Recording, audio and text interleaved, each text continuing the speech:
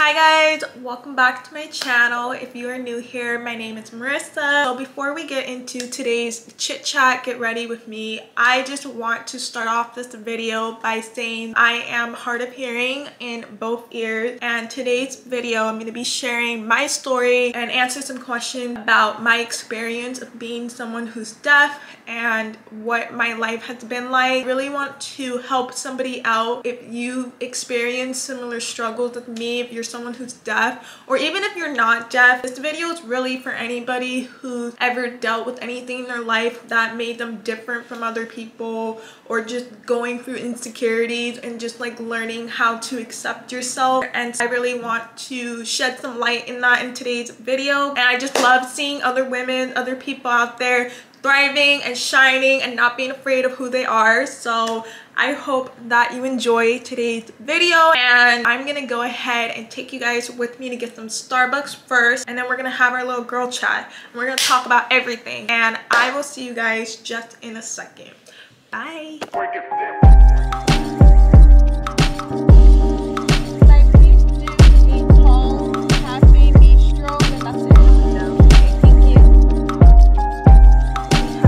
Starbucks ready. Finally, let's get into the questions. So we're gonna start off with a primer base, which is gonna be the NYX Pore Filler Primer. The first question that I got was, how did it happen and what kind of hearing loss do I have? The type of hearing loss I have is, I think it's called neurosensory. Let me look it up on Google. I'm really sorry, you guys. I feel like I should know this. Sensory neural hearing loss. Oh, sensory neural hearing loss. The cells in my ears, or the hair cells, are damaged, and it doesn't get the sound. I think it's somewhere in the hair cells in my ears where they don't move. I have about 80 to 85% hearing loss in both of my ears, and I can only hear probably about like 20 or 15%. Okay, so we're gonna get into the story of how it happened. So I don't know how it happened, and nobody in my family knows how it happened. I'm the only person in my family that has it. The doctors don't know if it's genetic, or if it's like a genetic mutation, or if it's due to something else. By the way, I'm gonna go ahead and put on my Maybelline foundation. This is the matte poreless foundation in the shade 220. So there's a couple theories on what could have possibly happened and what was the reason. So number one,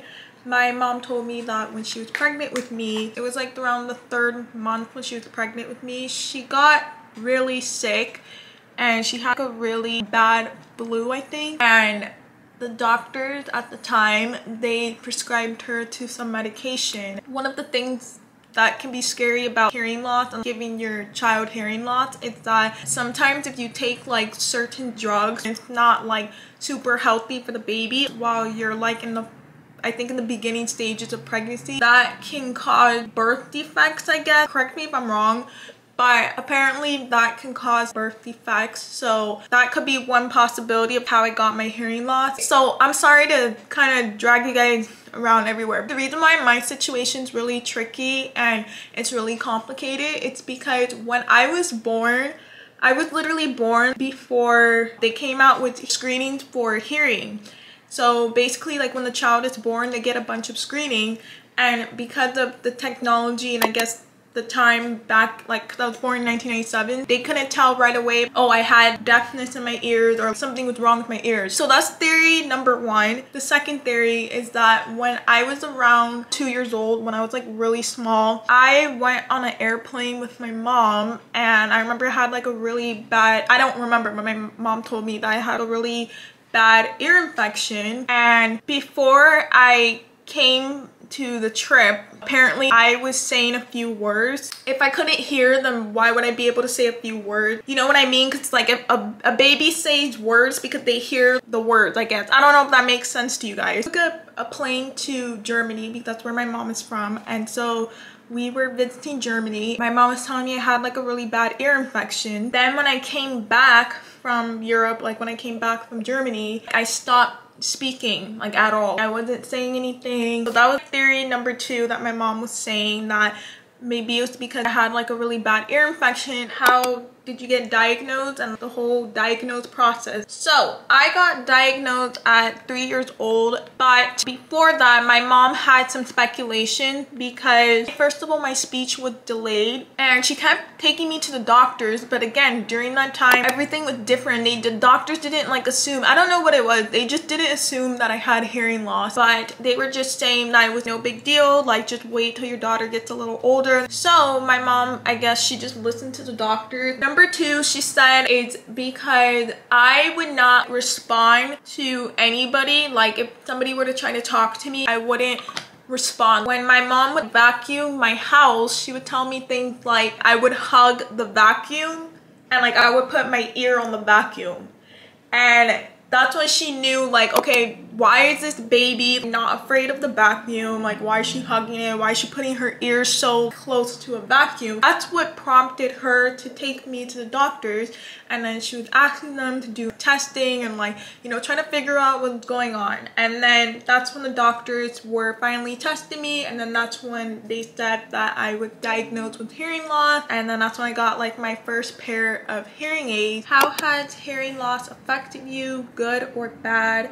And what have you learned, I guess, from hearing little to no hearing? And are you more alert or are you less alert, or are you still navigating it? To give you guys a really honest answer, I'm going to say it has affected me both good and bad. Just want to preface that answer by saying no matter what, like I'm grateful for what has happened and I wouldn't want it any other way. I definitely feel like it made me look at my life like I can choose to not set limitations on my life, and I can choose to not let certain things define me. Like I get to define how I want to live my life and like how I want to be as a person. I'm gonna go ahead and use my concealer. Actually no, I'm not gonna do concealer. I'm gonna first do my eyebrows and then I'm gonna do some concealer. I feel like without my hearing loss wouldn't have made me the person I am and give me the strength that I do have and give me the courage. I want to be able to live my life and do what I want to do in my life and do what makes me happy, and I'm not gonna not be confined or constrained for that reason. I would say like some of the things that affected me like in a negative way, it's like definitely for sure like working at jobs or like certain jobs where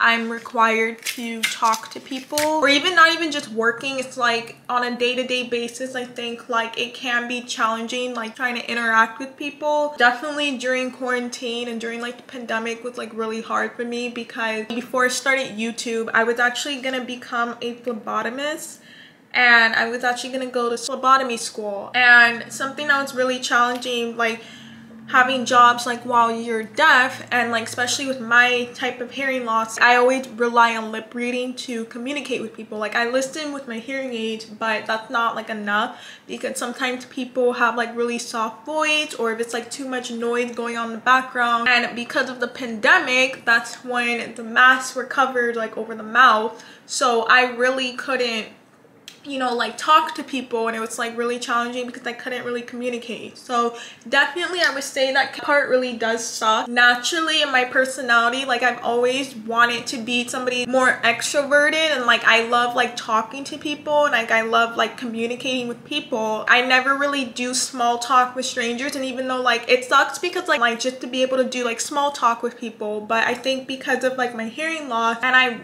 I do want to say like I don't want to ever tell deaf people or somebody that has hearing loss like that you can't get certain jobs, because there's a lot of ways for like deaf people, they can get like a job like accommodated. Don't let that affect you in a way of like not going out there and going after your dreams. I think for me, I'm really grateful and fortunate for the job that I have, like doing YouTube, being an entrepreneur. I think like I'm a very creative person and I really love to create, so I think having this job works perfectly.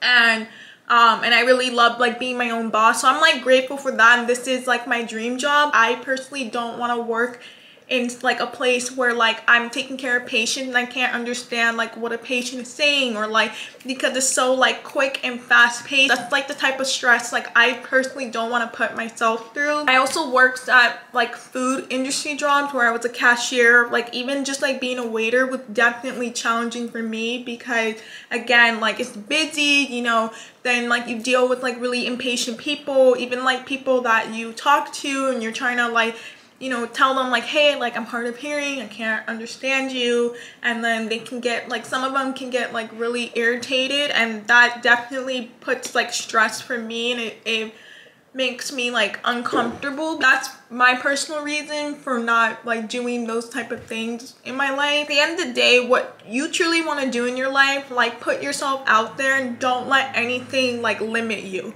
That's just my personal experience. I definitely would say that I'm very alert, and I have to be alert because I have to rely on my eyes more, like a lot heavily and a lot more than my ears. I always struggled with opening up about my hearing loss on the first or second date. Any tips? I totally relate to this, and I know exactly like what you're talking about, how you feel. Pretty much all guys I've dated, I would say like basically, I mean, as far as I know, because I don't know what people say behind closed doors, but they never really cared. Like they just like would ask me about it. They would like ask me like my experience and like about my hearing loss, but they actually really like never cared or never like looked at me different or anything. Like if anything, they try to be more like accommodating of like if they're able to communicate with me better. But I will say, don't ever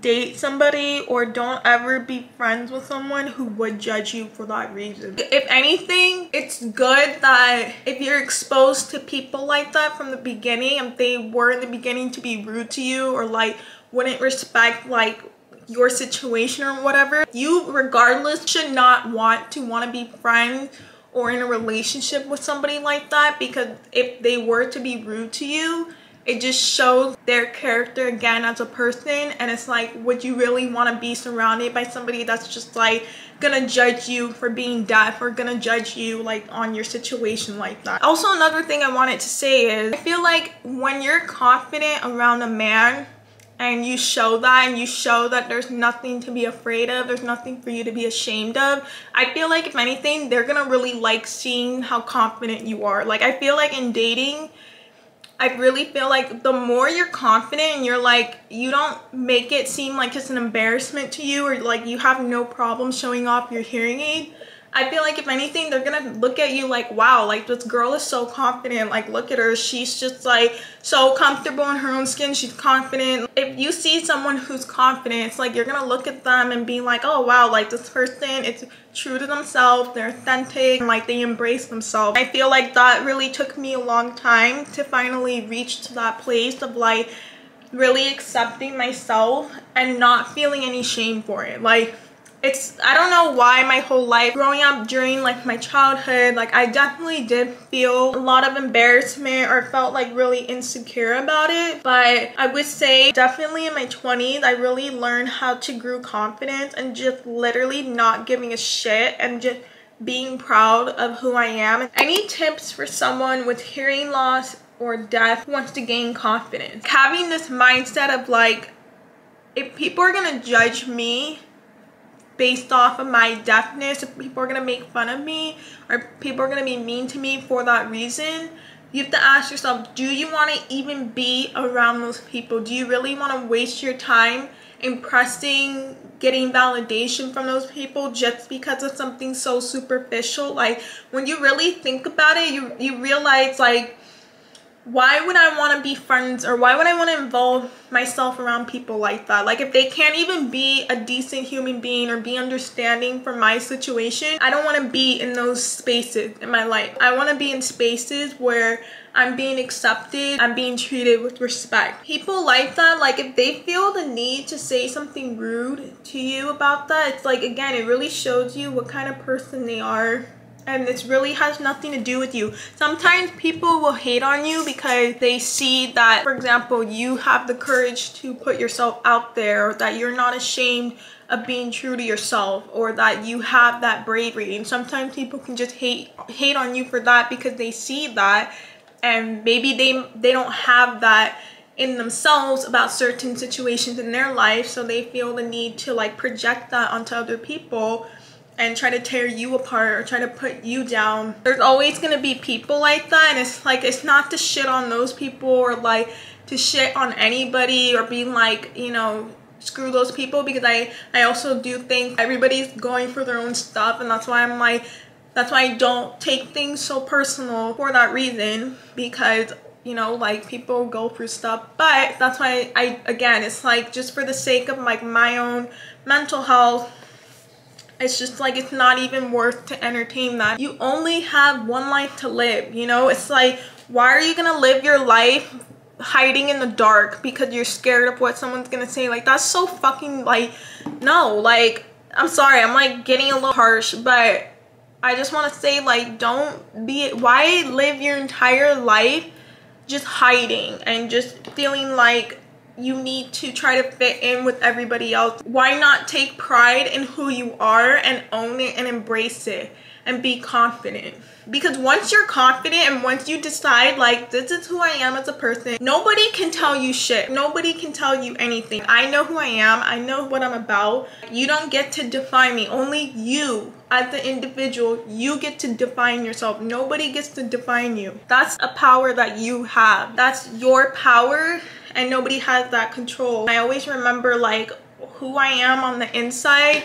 That's what's more important. I care about what am I doing for others, how am I treating other people, how am I treating myself. Like, that's what I care about. How do you manage the depth anxiety of doing things alone? I mean, I think the only times I really get like anxiety if I have to really like communicate with people. I've gotten a lot better at it. Like, I'll tell people up front that, like, hey, like, I'm deaf, I couldn't hear you, could you please like project your voice or something?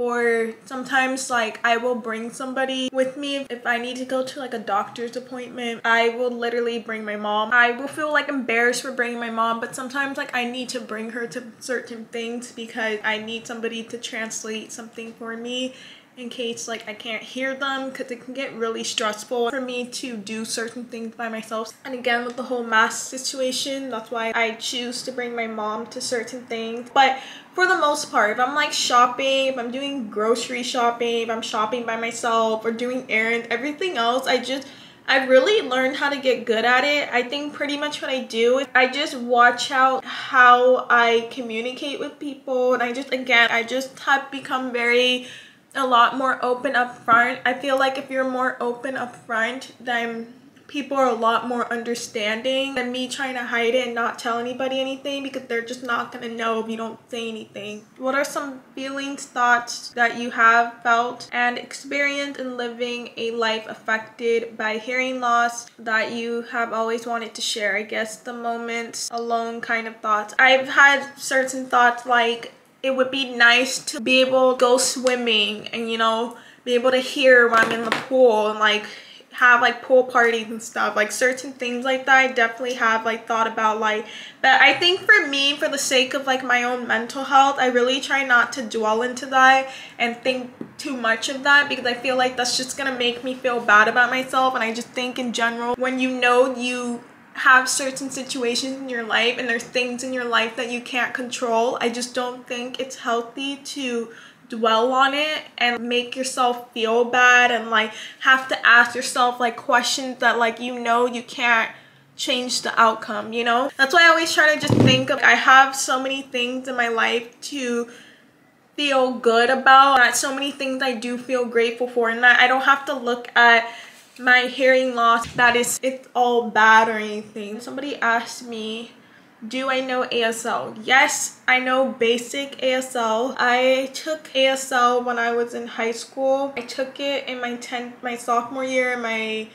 junior year, but I forgot so much of it. But I do know ASL. I know how to say like basic stuff, like, my name is Marissa. Today I am filming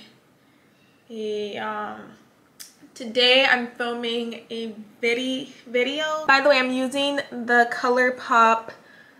I just got this yesterday. Guys, I am not a makeup guru. I do not know how to say all this shit, but I got some. I'm gonna put my eyeshadow on. I know like basic ASL. I know how to say like the colors like red, orange, yellow, green, blue, brown, purple, red. No, I said red. Red, pink, purple. I think.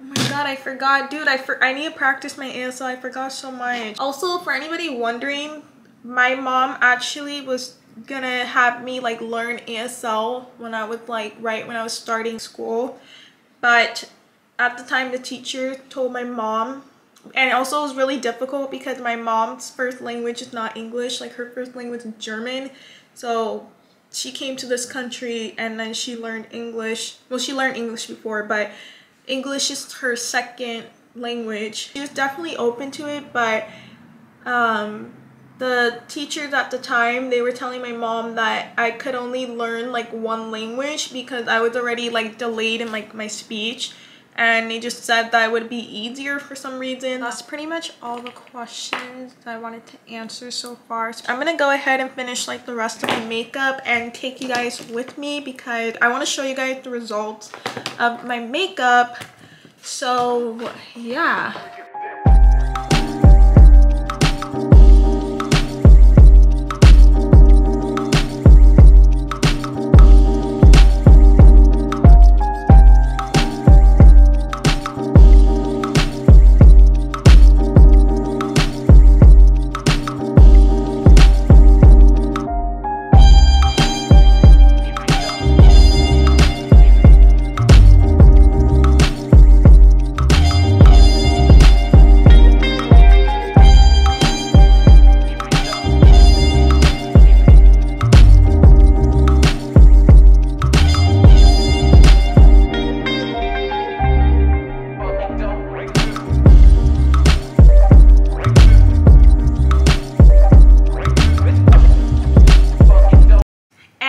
That is pretty much my makeup look. That pretty much concludes for today's video. I just want to say thank you so much for watching and listening to my story and letting me share my story with you guys. Whoever's watching this, I hope that you know that you are awesome just the way that you are, and that you are enough just the way that you are. You're beautiful just the way that you are, and that there's nothing that you should ever be ashamed of. Don't let anybody ever tell you otherwise.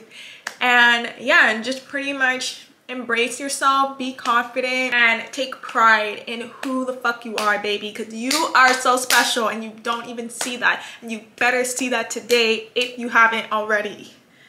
And yeah, always like ask me anything. I'm very open when it comes to my hearing loss. Like, I don't mind when you guys ask me questions. If there's anything you want to know, just let me know in the comments and I will reply, or I can always make like more videos like this if you guys want videos like more on this subject. And yeah, if you have any feedback, like let me know. Just let me know your thoughts because I am curious. If you guys enjoyed today's video, please be sure to give it a thumbs up, like, comment, share, subscribe, and I hope you guys have a beautiful rest of your day or your evening or whatever time it is, and I will see you guys in my next video. Bye.